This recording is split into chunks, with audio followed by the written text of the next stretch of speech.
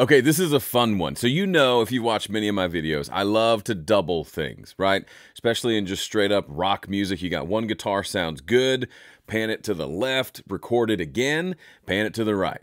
Good to go. You can change the tone if you want, but sometimes recording the exact same thing, just playing it twice, putting one left and one right is glorious. But sometimes you don't have that luxury. Let's say you're mixing a song and it desperately needs doubled guitars, but you didn't record double guitars, or someone else recorded it and they're requesting you to do some miracle work after the fact, and all you have is a single guitar track. What can you do? Let me show you. This is really fun. First of all, what you don't do, let me hide these just to make this a little easier to see. Here's our guitar track. Here's what it sounds like, just in case you're curious.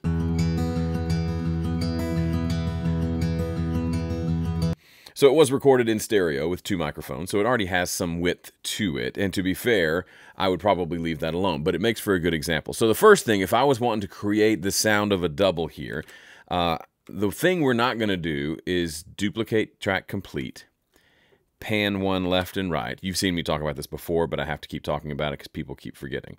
Pan it left and right, because that doesn't do anything. Just made it louder. And then what some people will do is this naughty thing where they'll take this second track here and they'll slide it back just a little bit in time. Turn off snap to grid. They'll do something like this. And on the surface, that sounds amazing, but listen to what it sounds like in mono.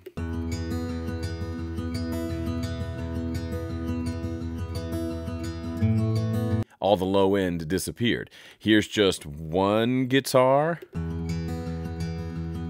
It's got some fullness to it. With 2 guitars, it's a little louder, so it sounds a little fuller. I'm going to delete that because it makes me sick. I'm going to pan this back to the center and come out of mono. But here, that's the full sound. We just made it sound worse. A little stereo, but worse because that's out of phase. Taking the 2 copies of the same recording, the same performance, 2 microphones, and messing with the phase alignment of them causes whole bunches of frequencies to get canceled out. It's just not great, and there's a funner way to do it. Yes, funner is a word. I'm going to turn snap to grid back on. So this song, this little method I'm going to show you only works if you have songs where sections repeat themselves and the guitarist plays similar parts in those sections. So here is chorus, let's name this chorus 1, and then over here is chorus 2. So you can listen to chorus 1 here.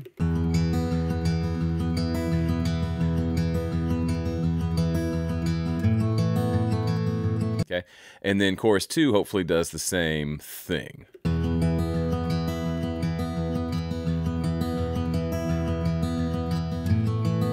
Yep, same thing. So it's a prime candidate for some copy and paste action. This is really fun. So this applies, I know I'm showing you with like this sweet little fingerstyle guitar, but this can apply to rock guitars. Really, I've done this on so many different things. I'll show you how it works exactly here. So first we've got this, the primary guitar. We'll call this the OG. This is the original. And then we're going to create a duplicate track and this will be called the double. We're kind of making our own double this way. So we'll pan the first one to the left, second one to the right. And we currently don't have anything on this second one because we're kind of going to piece it together. So I'm going to grab the chorus 2 here, copy it, and we're going to come down to this track and paste it here. So we're listening to now chorus 1 on the left, chorus 2 on the right, and that sounds like, whoops, this.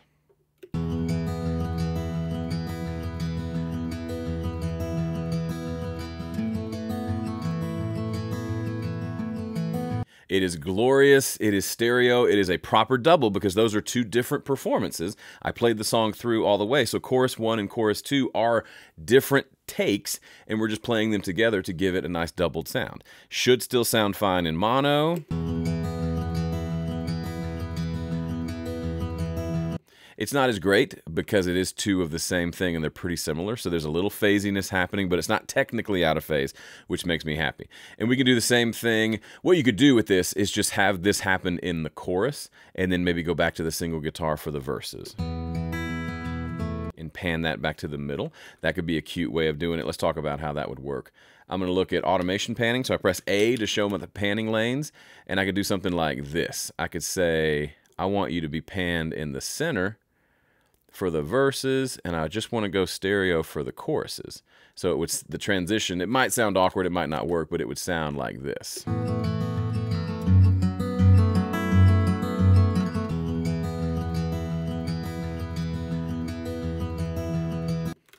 That could work. I don't love things jumping like that around, but if you had more production around it, that might be interesting. But I've done this with so many things. You can do it with piano parts, guitar parts, really anything where they played the same thing multiple times throughout the song. You can start moving things around to your heart's content. We could technically probably pull this together for the entire song. We would take like chorus 1 here and copy it and paste it over for chorus 2 there. The bridge wouldn't work because that's a different... Actually, let's see if we can make the bridge work. This is fun.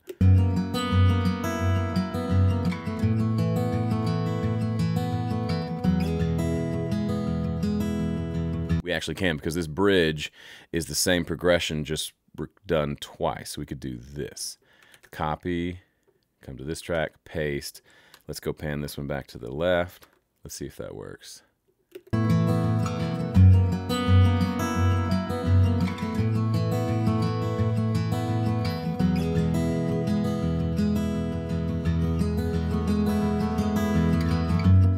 And then do it for the second half.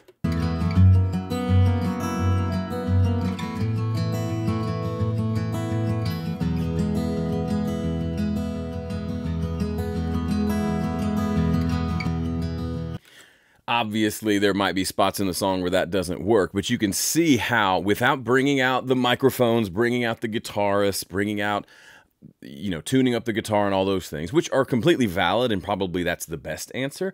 But sometimes software can be a great solution, because now we've got this beautiful doubled guitar, and all we started with was a single guitar recording.